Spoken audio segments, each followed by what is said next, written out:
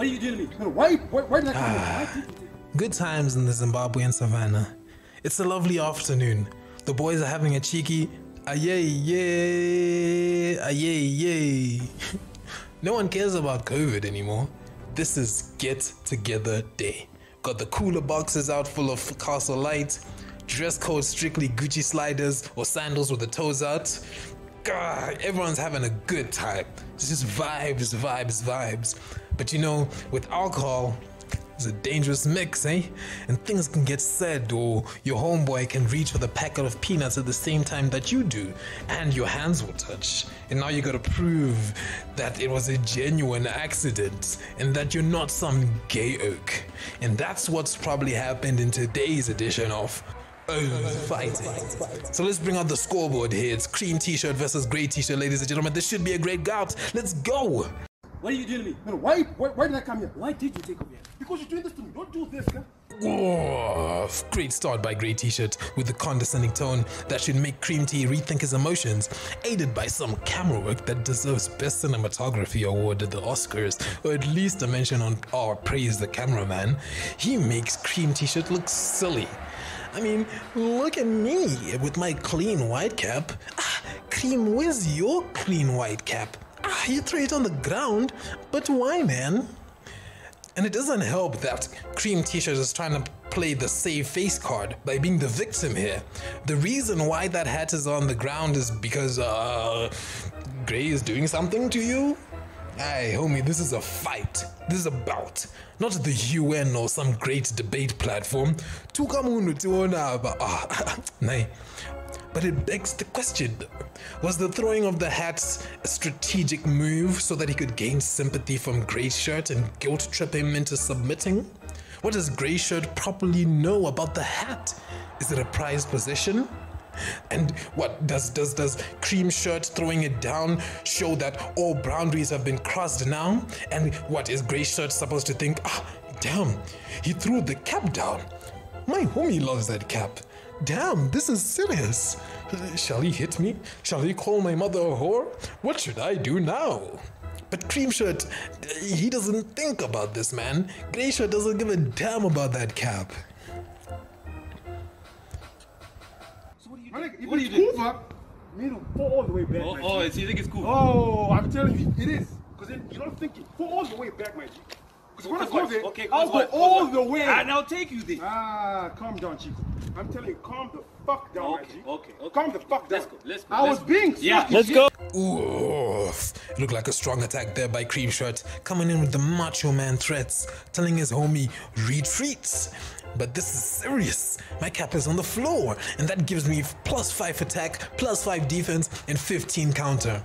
But alas, he doesn't know that Grey Shirt already has 40 counter on him. Jesus Christ, Hansi, I'll take you there. What now, Baba? Grey Shirt is controlling the game. He knows he's 2-0 up. He knows he's winning. And I mean, it's obvious that Cream's game plan has fallen apart here. You know, the blood flow isn't flowing to the brain section of the body. It's now diverted to the esophagus and mouth area, where he's now shouting repeated nonsense like he's somebody's father. Grey knows he's done here. Grey calls game over like Mourinho shaking Van Gaal's hand before the match is completely ended. That's a power move. I didn't snap at you. I was being snarkish, but I didn't snap at you. Don't fucking snap at me. I was being snarkish. I'm gonna snap at my wife, because I'm getting pissed off. So then? What do you mean? Do something about it then. You're my homie, I'm not gonna smack you. Oh no, Grey, you had a comfortable lead there, really comfortable, but I have to call that a goal to Cream Shirt. Man, when the word do something is thrown around in a fight or a verbal altercation, you have to do something. You can't back out.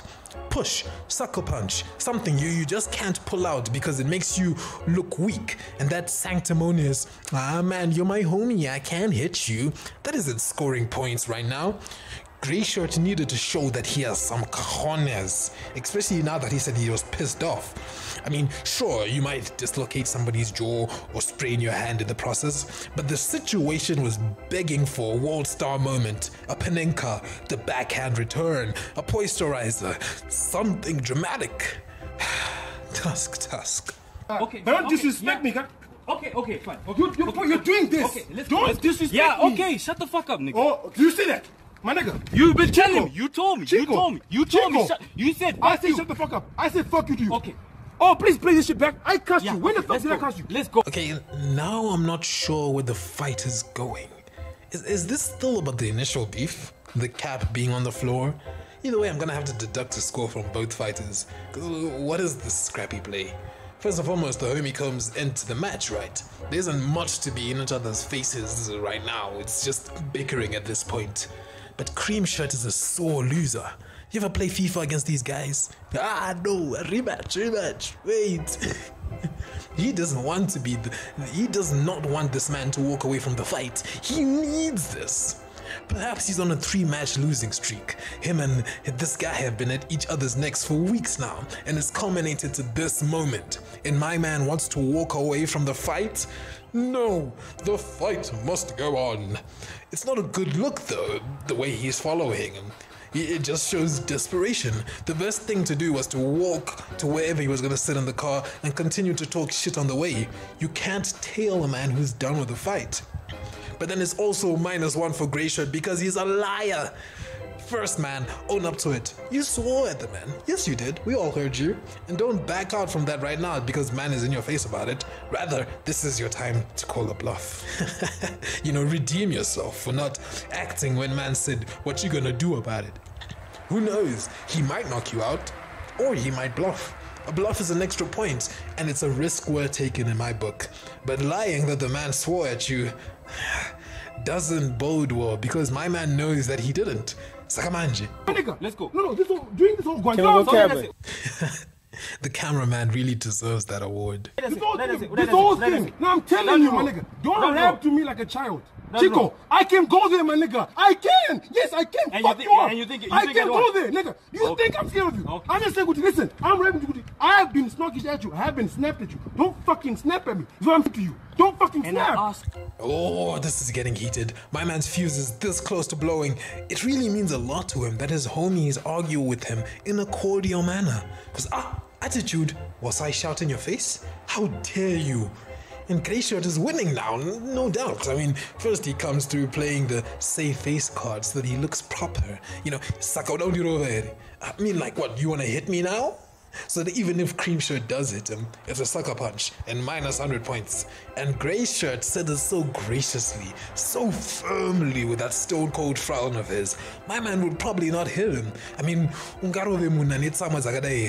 also check out those guns, baba. It would not be a straightforward fight.